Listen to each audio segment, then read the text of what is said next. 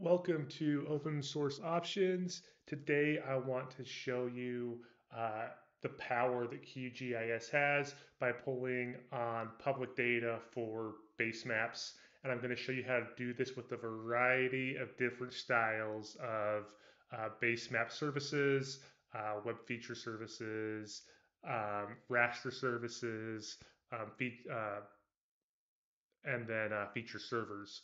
We'll focus on today. Each one of these has a little bit of a different way for loading in the data, and each one has some different functionalities once the data are loaded in.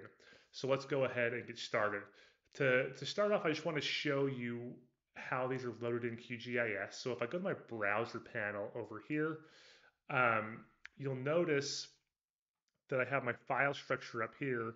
And then down below, I have these QGIS specific things. I have base maps in WMS, WMTS. I have base maps in XYZ tiles. I showed you how to work with XYZ tiles in the previous video, so go check that out. I'll link it in the description if you haven't seen it. It'll give you the beginner's intro to base maps in QGIS with Google satellite imagery. And then I have WCS layers here. These are web coverage services. They're designed for rasters. They introduce additional functionality over the web map services. And then down here, I have ArcGIS REST services. This is a feature server. You can see we have feature servers here. The particular server I'm using does not work with the OGC API, the Open Geospatial Consortium, but it does work with the ArcGIS REST servers. So we're going to go through these, how to add these, where to find some of these. These are all over the place. We're going to focus on the ones for the United States that we can get through the national map, but you can find these anywhere, and it just might take a little bit of trial and error to find out which one of these services your base map fits into. Without further ado, let's go ahead and get started. So I'm going to just search here National Map Services, and let's pull this up. If we go to the National Map TNM services for the United States, this is apps.nationalmap.gov/services. It's going to give us some things here. So we have base maps, we have things like hydrography, imagery, topo, imagery only, shaded relief. Okay, so we can see all these different things here. We can come down, look at land cover. We have NLCD canopy cover, land cover, shrublands. And this is what I have added in QGIS right now. So if I zoom into an area here, let me just show you some of these layers. So load as we get in closer. Let's just come into an area down here. And right now I have on land cover 2008. Let's see how this changes when I go to 2021. So you can see we definitely see some changes, mostly in those urban areas there. We can see some changes.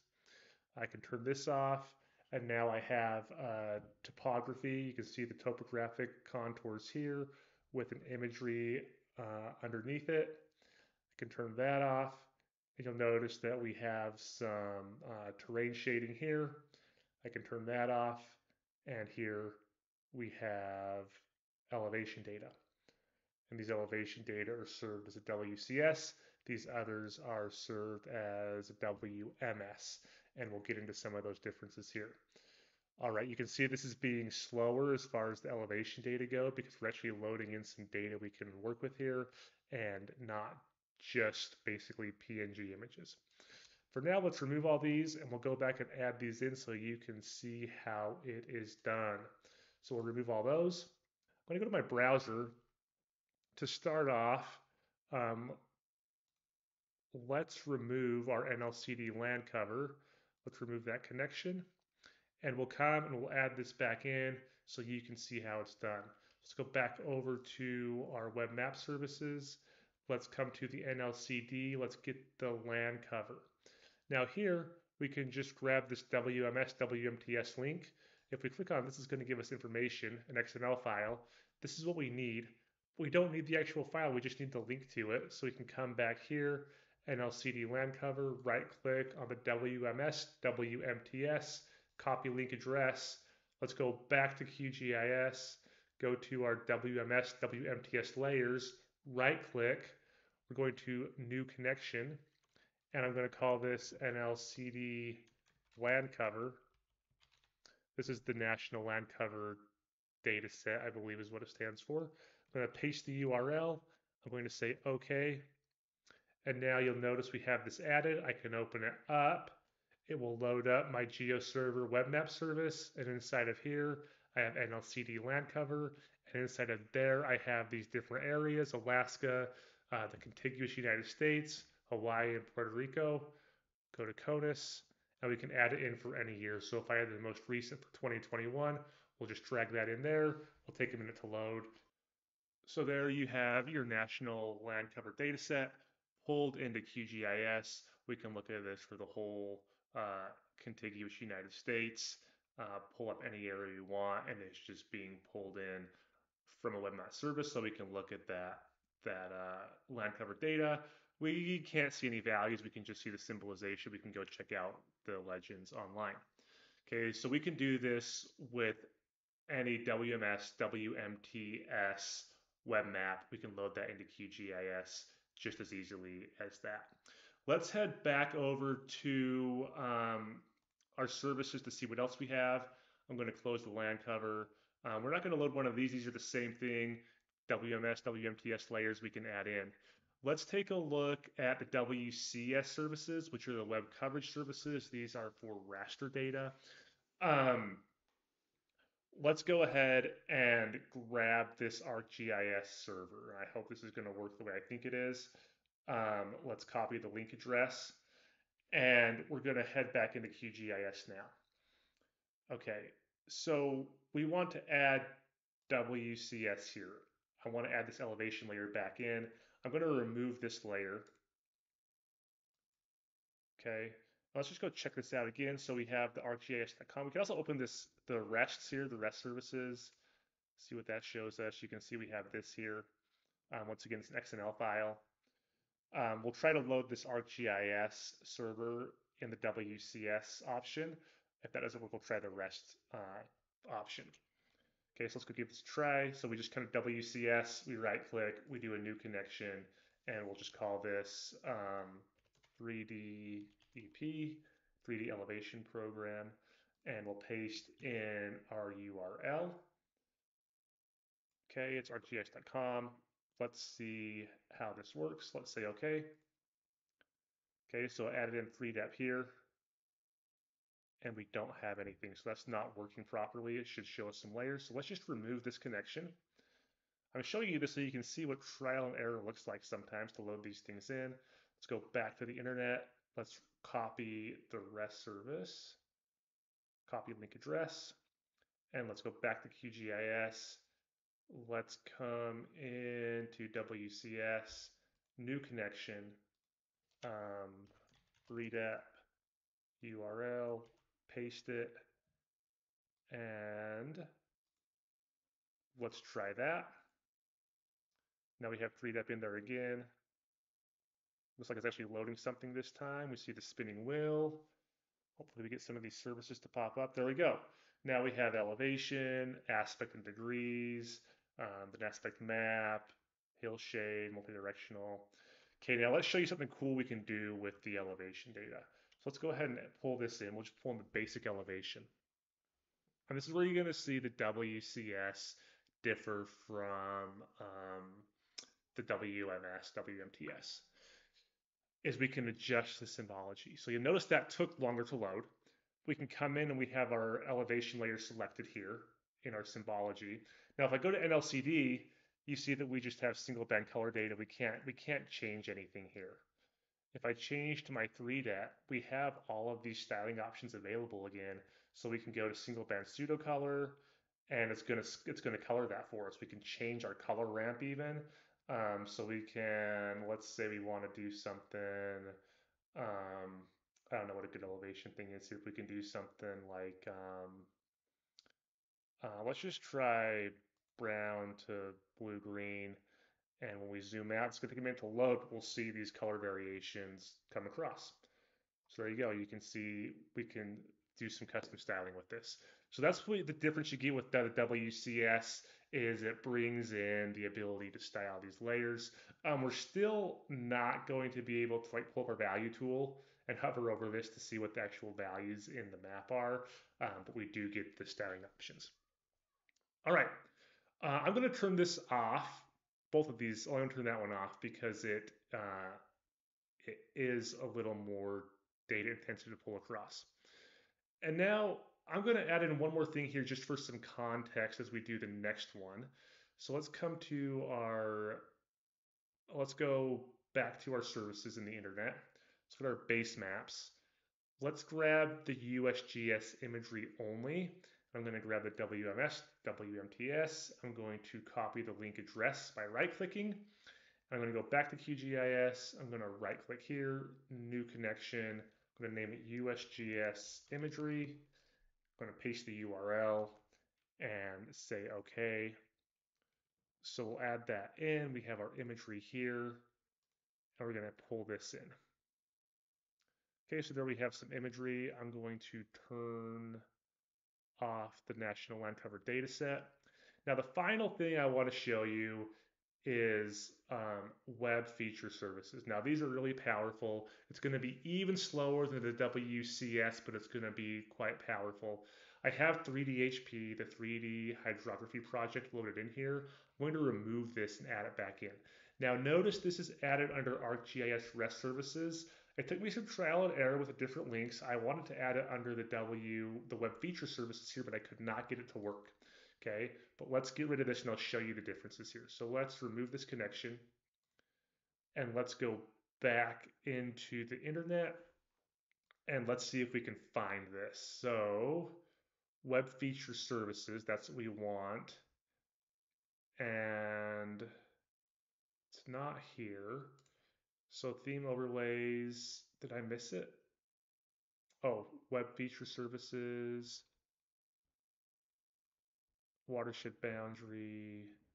I know it's here somewhere to find this. We have theme overlays, hydrography. Oh, here we go. It's going to be in here. So if we scroll down, you see this 3D hydrography program feature server. We have 3D HP and we have the WMS, WMTS option here.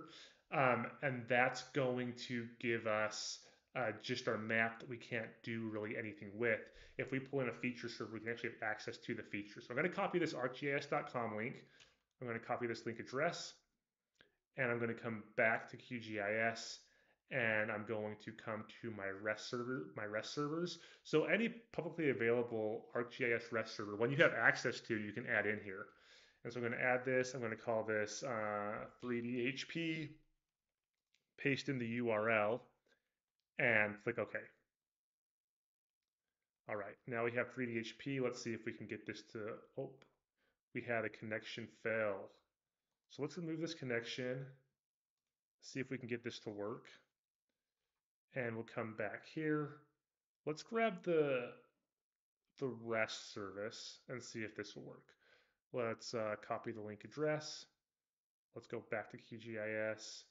Let's do a new connection, 3DHP.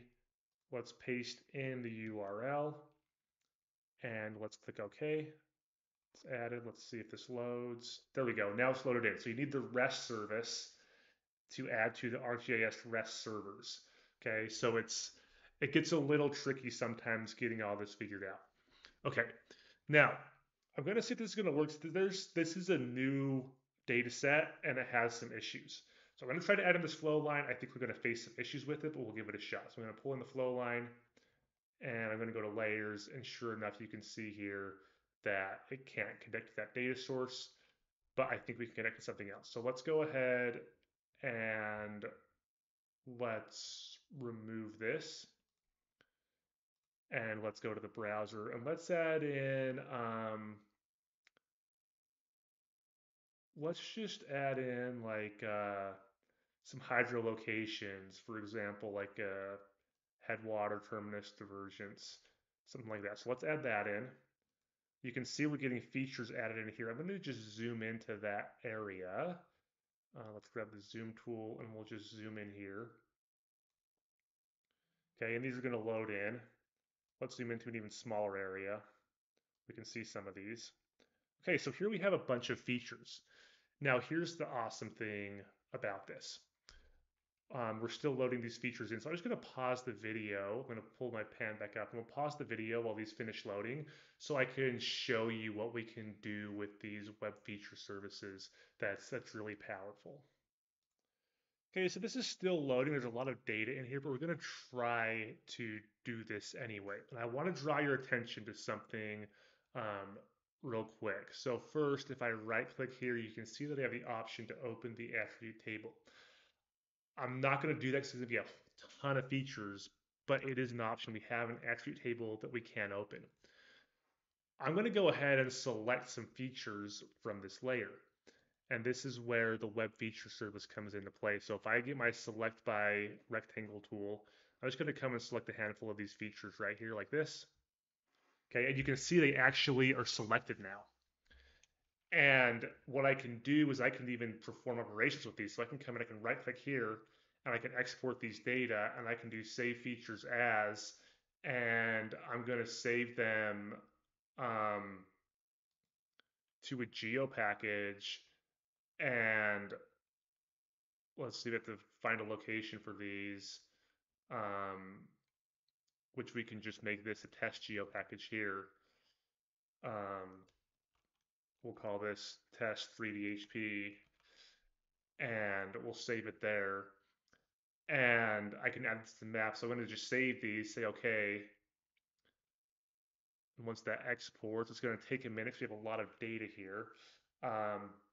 We'll be able to save these features out of this massive data set into something that we can use locally if we want to. So I'll just pause this while that finishes the export so we can work with this data a little bit more. Okay, so we've exported those data.